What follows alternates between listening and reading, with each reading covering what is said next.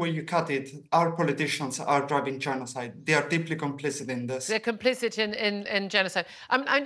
I have to say, and a lot of people are pointing out, they worry about whether or not your group, Youth Demand, is able to cope with the complexities of the Middle East political situation when you can't cope with the complexities of a simple address. Because although that was the building where Labour has their headquarters in, went in and spray painted the ground floor, that's actually the office of another organisation, and Labour are actually on the second floor. I mean, if you can't even master Google and what is the address for the Labour Party, what hope do you have for mastering the complexities of the Middle East?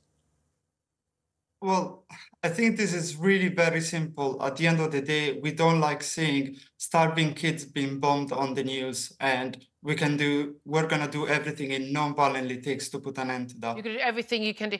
Why do you think that your demand